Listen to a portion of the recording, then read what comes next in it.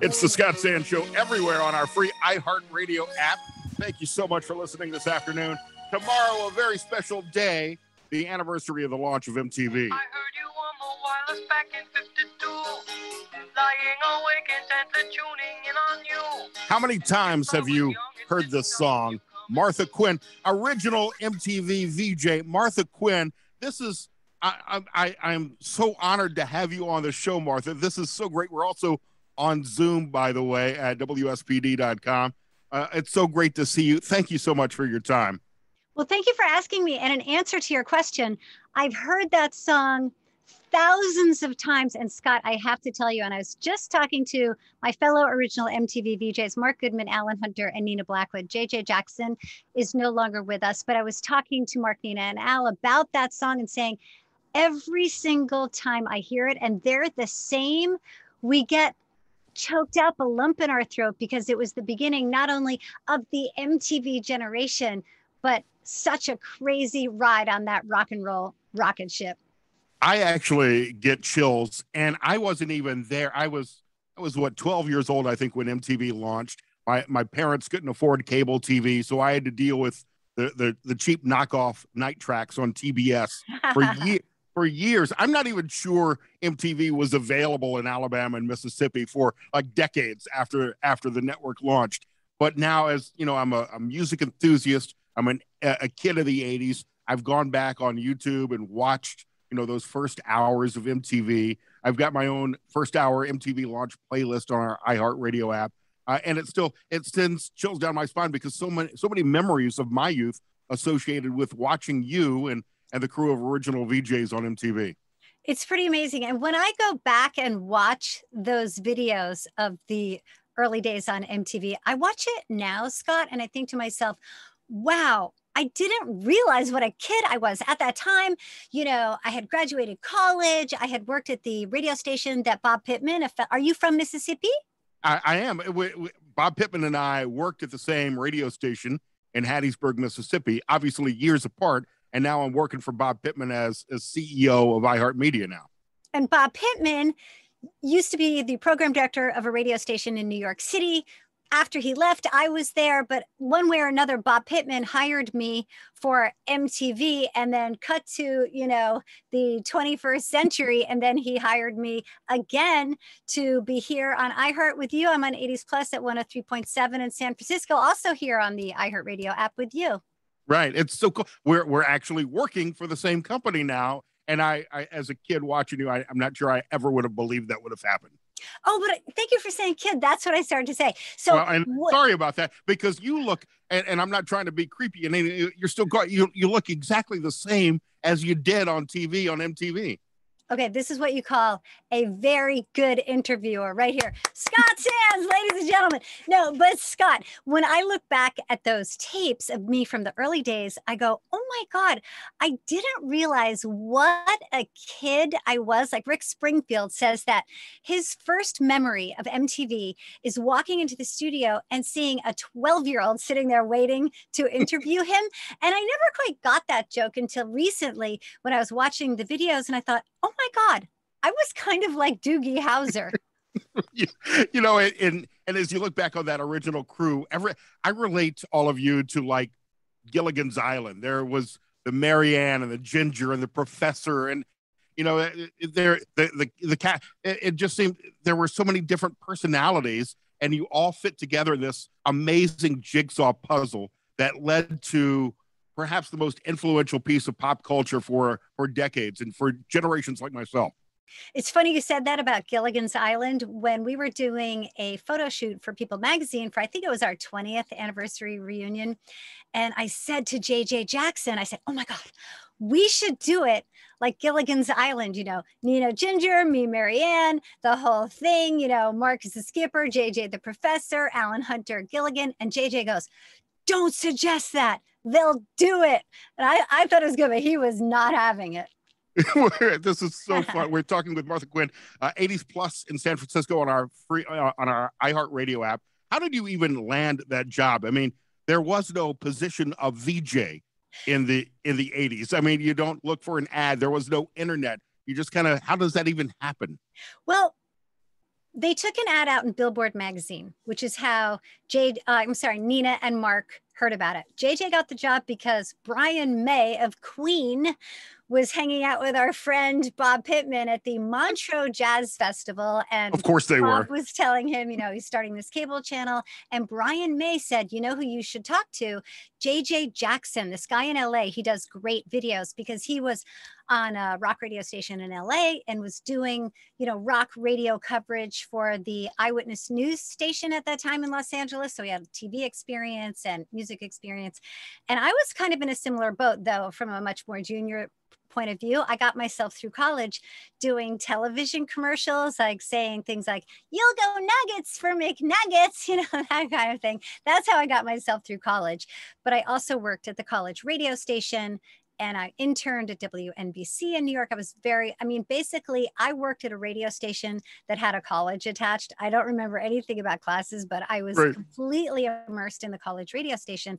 So I had my radio training and my TV training, and I didn't know when I graduated college what I was going to do. Was I going to move to LA and be an actress? Was I going to send out cassette demo tapes and try to be on the radio? And as I was making that decision, a couple of weeks after I graduated college, I went up to WNBC. I was hanging around the offices, and somebody said, "Hey, what's Bob Pittman doing?" And this other guy in the office said, "Oh, he's doing this MTV thing." And then he turned like beep, beep, beep, beep, beep, looked at me and said, "Martha, that's what you should do. You should be a VJ on MTV." He called Bob right then. Within 20 minutes, I was in a cab going down to audition. Wow. That's an amazing whirlwind. Yeah, it's crazy. And I'm glad I didn't know that it was going to be such a pop culture disruptor, be a meteor on the landscape of the world, because I would have been nervous in my audition, but I wasn't nervous at all, because it was like, I have no idea what this is. This could be a Campbell's Soup audition. This could be this weird thing. Well, it's funny. I don't know if you've listened to Bob Pittman's podcast, yes, Math and Magic. I've probably listened to the story of the creation of MTV a dozen times because I love that story so much. And at the time, I don't think even Bob Pittman realized how big MTV would become. It was really almost just a New York, New Jersey cable outlet at the time that just gained steam. And the campaign, "I Want My MTV," really caught on, and cable networks around the country began to pick it up over the next couple of years, and it became the phenomenon that we now know as MTV. MTV was so huge, we wouldn't consume it by the video. We would consume it by the hour, because nobody could get enough of it. Nobody had seen anything like it. There were times when I, Martha Quinn, was late to my job at MTV because I would be home watching MTV, with the remote, like, okay, one more video. Okay, one more video. Okay, one more video. Oh my God. Okay, one more. Because you couldn't stop. We'd never seen anything like it before. Now we're used to it. We know what it is. But it's hard to remember that back then it was monumentally mind-blowing. And I still miss the music videos on MTV. I mean, there have been some great pop culture shows that have come along, but now YouTube is the place where you get music videos, and artists are still putting them out, but I don't think they're putting the same attention. You're never going to see another Michael Jackson Thriller. You're never going to see another band like Duran Duran that became popular in part because of MTV. You can't go back. As Don Henley said, you don't look back. You can never go back. It's like there can never be another MTV because that initial impact was so massive. Do you remember when the PT Cruiser came out? Right. You would stop in your tracks when you saw one go by. People would wave on the street when they saw PT Cruisers go by. Like, it's such a funny thing. But now you don't think about it. But it was kind of like that. When something's new, we were the Beatles of the 80s. We were as much a culture disruptor as Uber, that just came out of left field. It's just bursted onto the landscape. Nobody saw it coming. I didn't know that MTV was happening. I didn't know anything about it. And even the Buggles, they got a call. Hey, can we use this video? We're going to make it the first thing, this cable thing. They're like, yeah, okay. Little did they know, they too, with us. I was tweeting to Jeff Downs today saying, you're always in my heart, because we're all just linked. It's like everybody who was part of the MTV generation at that time, it's like we all went to the same high school. You too. We all went to kind of MTV high because you know the John Bon Jovis, the Madonnas, we all know the same people. And one thing about YouTube is you can pull a video up anytime. You know, middle of the night, you can pull up and watch any new Rihanna video, whatever it is. But back then, you had to sit. If you wanted to see Journey's Separate Ways, you had to sit there and wait and wait and wait. And when finally did come on, you would like scream and call all your friends, okay, it's on, it's on. It was so much more exciting. Well, and as a 14-year-old boy, I would sit for hours upon hours waiting for Madonna like a virgin. That was the video that you waited for? Oh, that may have been the one. But I mean, even like when Thriller came out, that was an event. That, I mean, God. I remember MTV, 9:00 tonight, you're going to see Michael Jackson's video for Thriller. And all of my friends gathered around little black and white TVs in bedrooms all across Mississippi. Yeah. To watch Michael Jackson's Thriller. Amazing. I mean, the way you describe it, it reminds me of when people gathered around the screen to watch, the moon landing or something. And it was very unifying for the country because everybody watched it together. Everybody enjoyed Michael Jackson together. Everybody enjoyed it together. I feel like there's no place for unification. I say, bring back the United States of MTV. We're talking with Martha Quinn, legendary, iconic Martha Quinn, original MTV VJ, 80s plus, 103.7 out of San Francisco on our free iHeartRadio app. I know we're short on time, and I really appreciate all the time you're spending with me, Martha. This has just made my entire year. One more question, really, about MTV. Do you think that MTV followed trends that were already emerging, or do you think MTV pushed the musical trends along the way? I mean, I think back, MTV, when you launched, you were really an alternative radio station. But then pop music came along, and hip hop and grunge, and MTV, to me, seemed to be leading the way. But really, in New York, you could have been reacting to what you were seeing around you. Boy, that's a chicken and the egg situation. I can tell you this. Somebody like Madonna, Prince, Duran Duran, Michael Jackson, they would have been superstars no matter what, because when you have that drive inside that fire, they would have made use of any promotional opportunities available. I mean, superstars happened before MTV, but certainly MTV made bands like the Stray Cats, the Psychedelic Furs, Duran Duran happened because at that time, nobody was playing that kind of band except, a few indie rock stations around the country. Mostly Foreigner and Journey were dominating the airwaves, and we came along and we needed videos. And a lot of these artists out of England had videos because their Top of the Pops was a big promotional opportunity. So we had a lot of early, what am I trying to say? Early British videos because they knew, we need that there. So definitely MTV set the trend in that case. As far as the pop music and the rap music, we were in New York City. So there we might've been following and kind of paying attention to what was happening on the streets.